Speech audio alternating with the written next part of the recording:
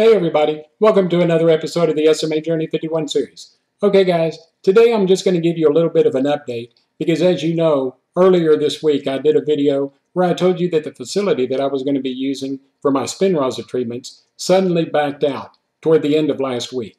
And they really never gave any determination on whether or not they were going to begin their treatments again or if they were just going to put a permanent hold on it.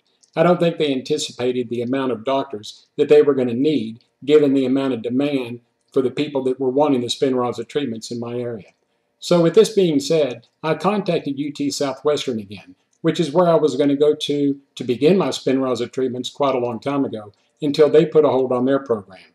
But now they're up and running and they've already started dosing their patients. So when I called them, they graciously agreed to accept me back into their program. They just wanted me to fax over my start form, and they said that they would even prepare a letter of medical necessity for me so that once they received my start form, they would send it into my insurance.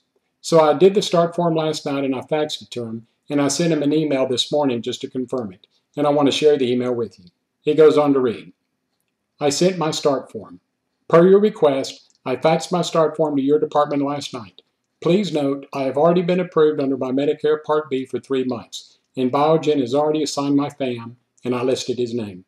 I have also spoken to my FAM on the phone and have already met with him in person. Thank you for agreeing to accept me back in your program. I do greatly appreciate your willingness to help me begin my Spinraza treatment. I said we'd probably meet, and it looks like that will happen. Sincerely, Michael Morale. So again, I sent this email earlier this morning, and I don't think I'll hear anything from them this week. It'll probably be the first part of next week before they respond. But once they do, I'll definitely let you guys know what's going on. So again, I don't anticipate any problems. This just added about another 1 or 2 weeks worth of delay of me starting my treatments. But with that being said, I need to be optimistic, just like all of us should be. I think these Spinraza treatments are really going to do all of us a lot of good.